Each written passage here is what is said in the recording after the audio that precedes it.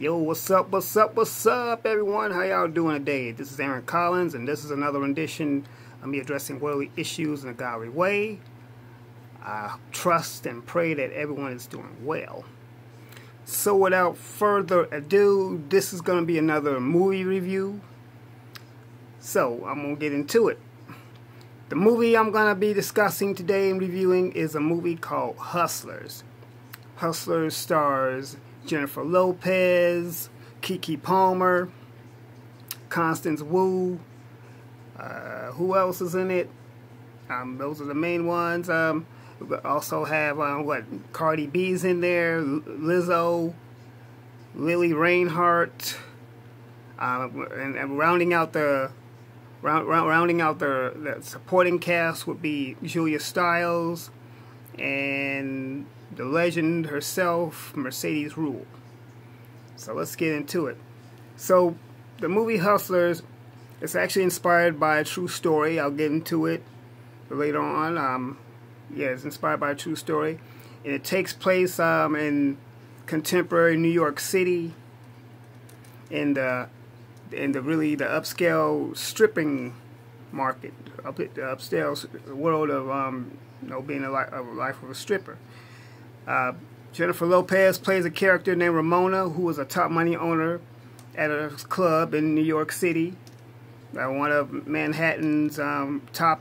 Well, I don't know if it's Manhattan, but I can only assume it's Manhattan or downtown New York, in one of their top high-end upscale areas.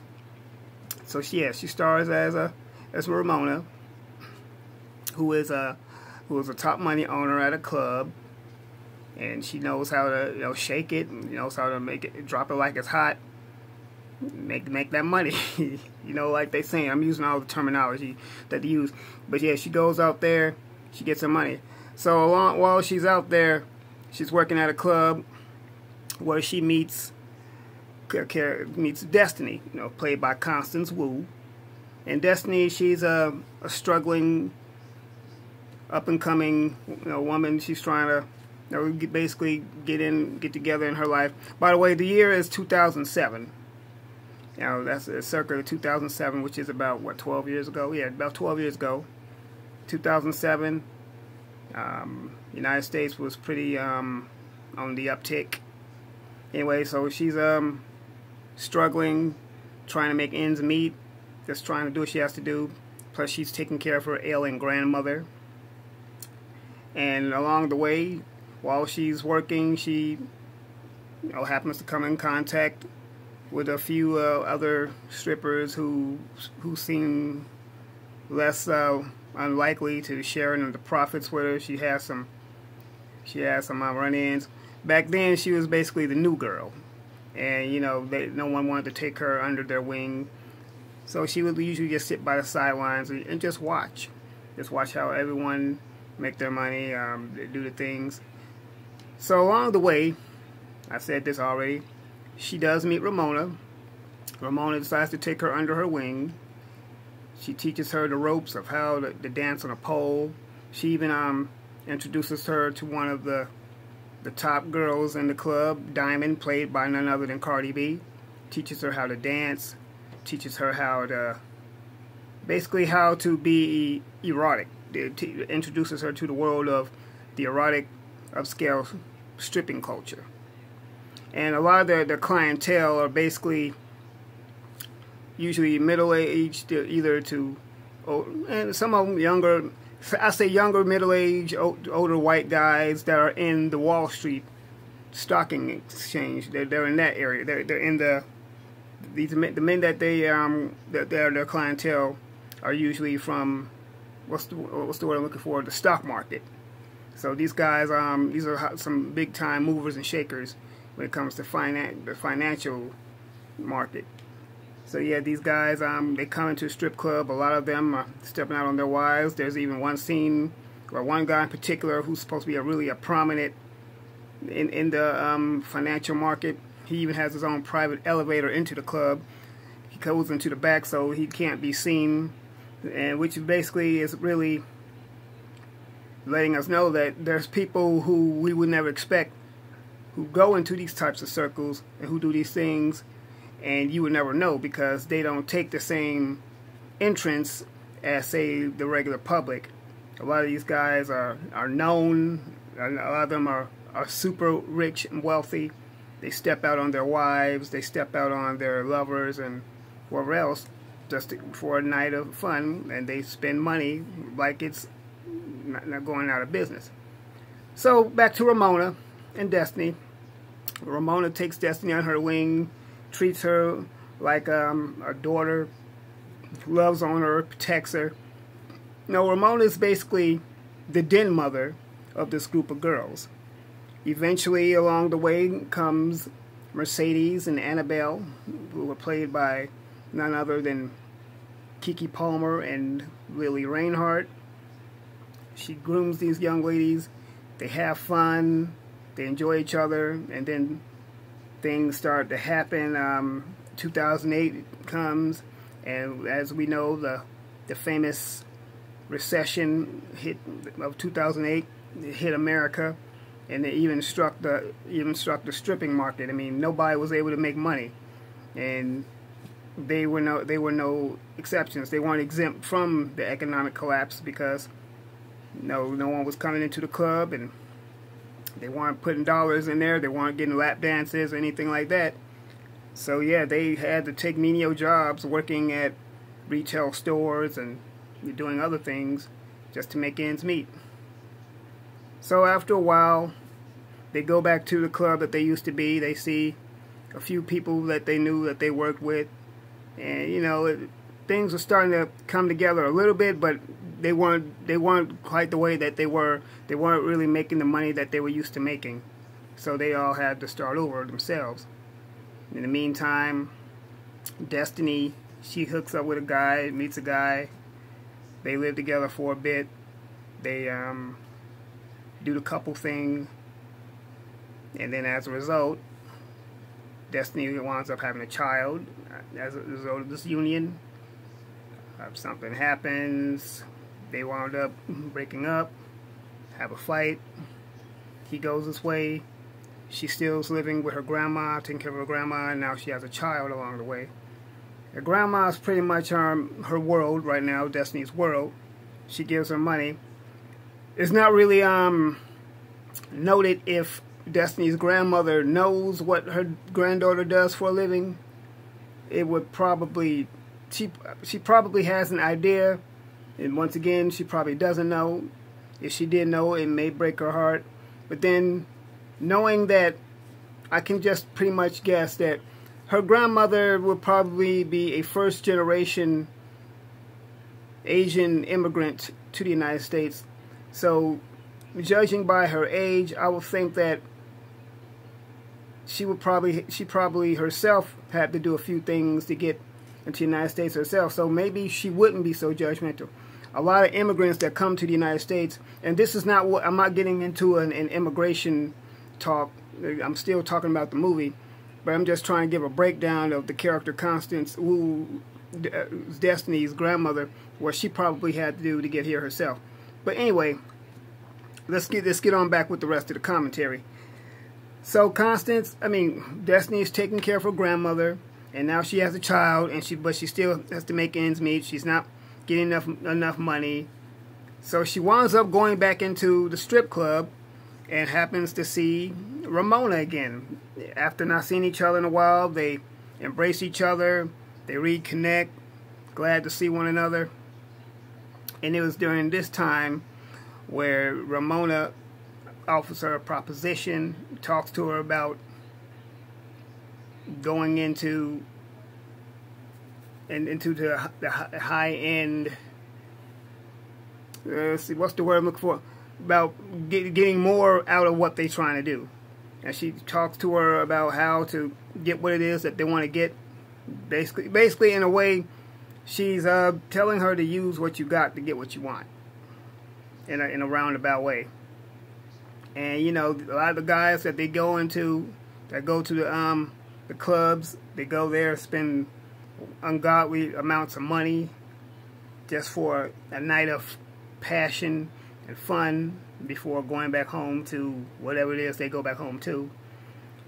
So she teaches her the ropes again, And this time, the stakes get higher. Basically, she teaches her how to basically get guys drunk, get them so high to where they get their credit cards, where they sign with their own card, sign their cards over and just basically pay them, or they wind up lifting their credit cards off of them. Now a lot of these guys just get, now they get wasted. They get so zooted to where they don't know what it is they're doing. So the two other young ladies, Mercedes and Annabelle, come in also, and they're also part of the scheme as well.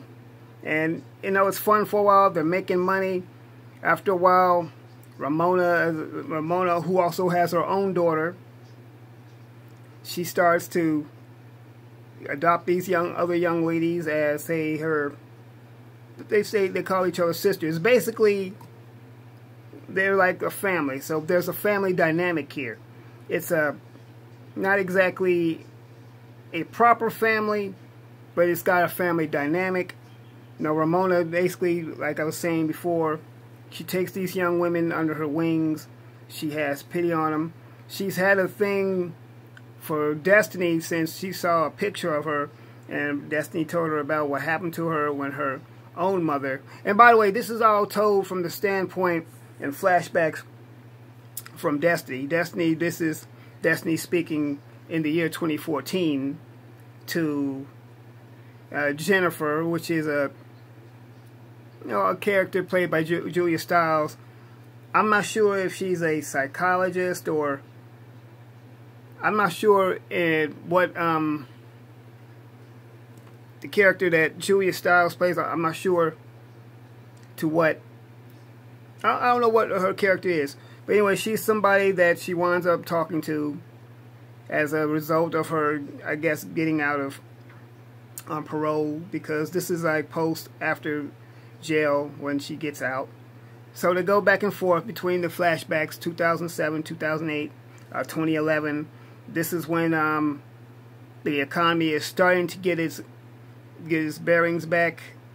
Not quite where it used to be, but it's starting to get its bearings back in the meantime. So fast forward, or in this case rewind, Ramona, Destiny, Mercedes, and Annabelle are now at the top of their game. They're doing the things that they want. These young ladies she's teaching these young ladies how to get men, how to get close to them. A lot of times they get even little drugs which they pour into their drinks. The men are usually unaware of what's going on. They drink these drinks. They take the substances, whatever, unbeknownst to them, and the rest is history. They get their credit cards. They go out and buy material wealth. They buy cars. They have fun. After a while, it gets to the point, though, where Destiny is starting to have, she comes into conflict with Ramona, and where she starts to have a heart for these guys, to which Ramona tells her that these guys have everything. She talks about how a lot of them are being white men, that how they pretty much have everything in society that they wanted, how they've taken over countries.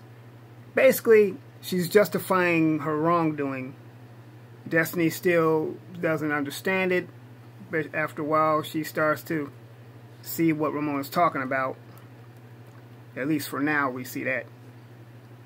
But after a while, they start to go back to doing their same thing. And then one of the gentlemen that they ripped off has some kind of reaction to a drug and tries to dive into a pool. He winds up landing on the sidewalk. Guy's butt naked, of course.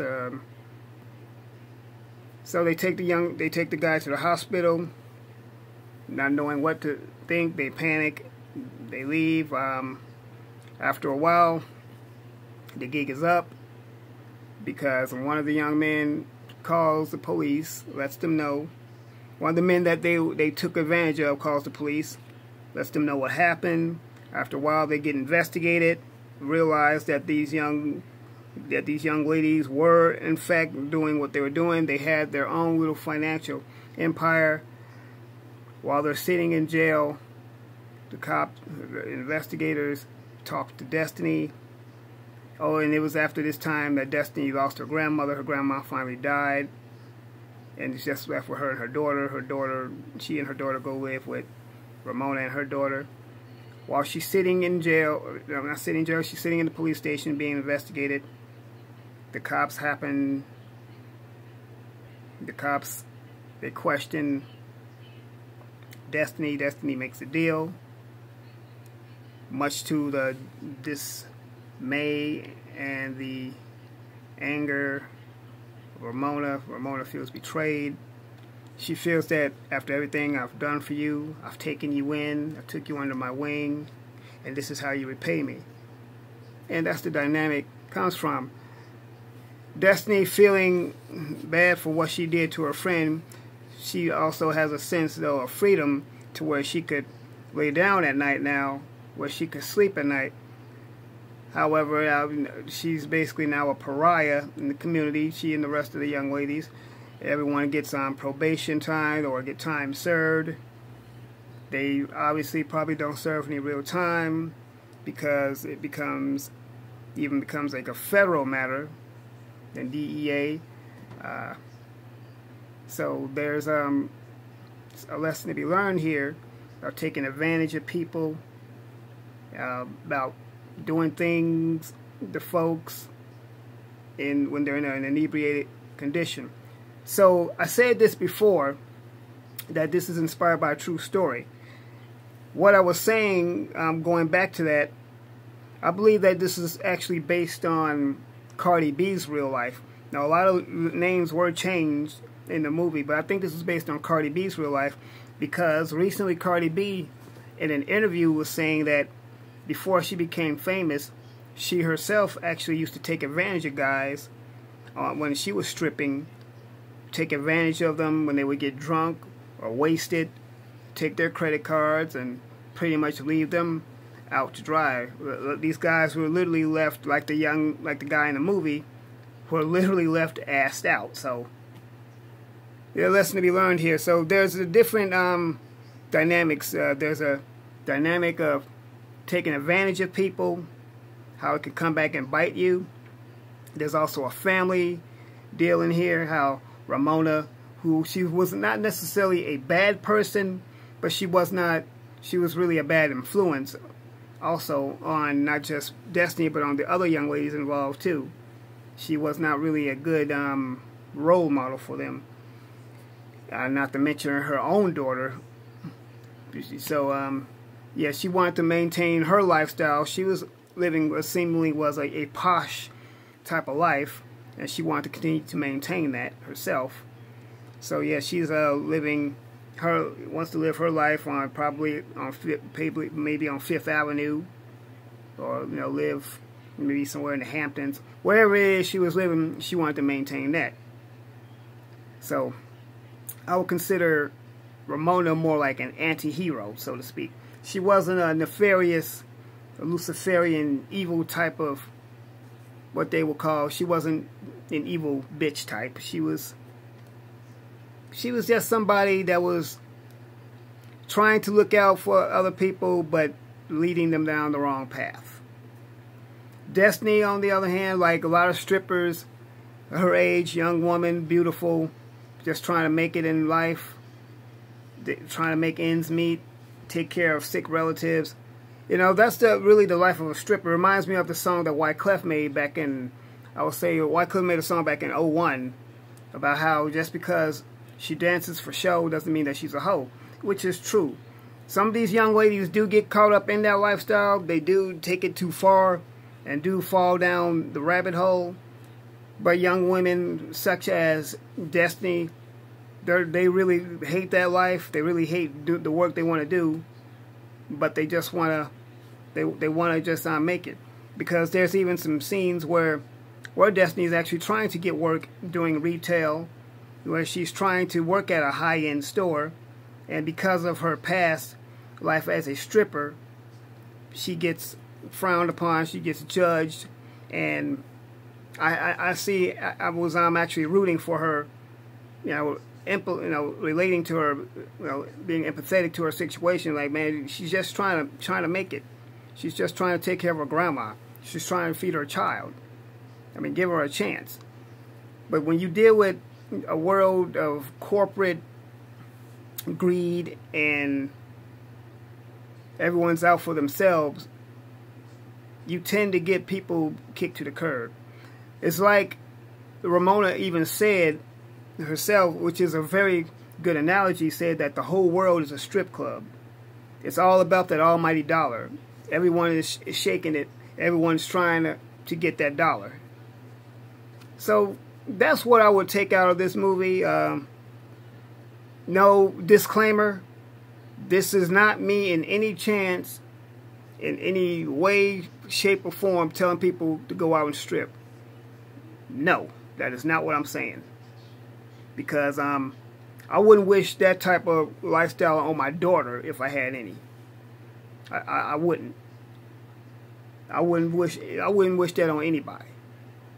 But I'm understanding how things work, how it's an analogy for life, and the fact that it used as a backdrop the 2008 economic fall to show just what people would do in desperate times. You see, one thing that you learn here is that when folks say that what they would and what they would never do, I've learned this, that when your back is against the wall, you don't know what you would do. You would do things, you would put it this way, you would get resources and gain some knowledge and some power that you never knew you even had. So when you're being pressed against the wall, when you're being cornered, when you have nowhere else to go, you come out fighting. You come out scratching, kicking, clawing, whatever it is you have to do to get back on top, to get back on your feet. And that's what I suspect what these young ladies were doing. Now, what they were doing along the way, yeah, it was fun while it lasted. They got their kicks, they had their little fun, but then reality set in. Reality set in. And then after a while, they were being, even though they were victimized, they started becoming the predators themselves when they took advantage of these men and took them for what they had. So, yeah, that's pretty much my review of Hustlers. It was a decent movie. I liked it.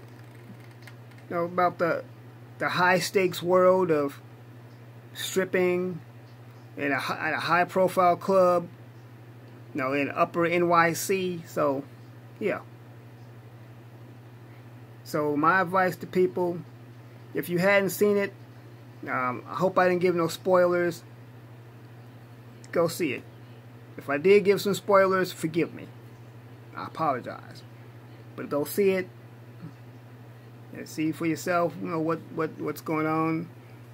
Cardi B being in the movie, I had a really round out supporting cast. Mercedes Rule, like I said, she was in it.